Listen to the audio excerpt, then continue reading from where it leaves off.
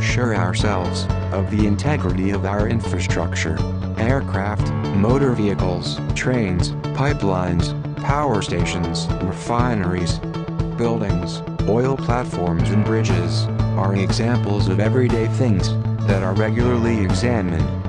In addition to the need to ensure safety, NDT non-destructive testing is necessary.